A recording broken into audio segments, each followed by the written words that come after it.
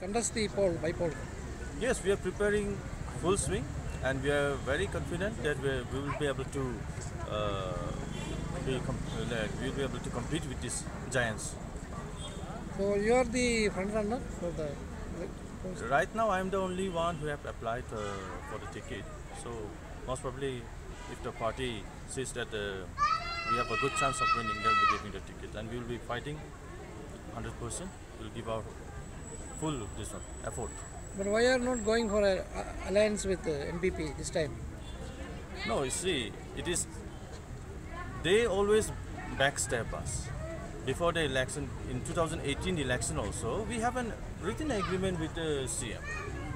And after the election, they never cared about, like he never considered that agreement as official. Then after that, last election also he have seen in the Lok Sabha, they told us to support, we supported. And for the failure of their candidate, they are blaming the BJP. So we do not want that. So if they feel that they are not comfortable with BJP, they should go alone, and we should be left alone, because we have mobilized enough to fight the election alone.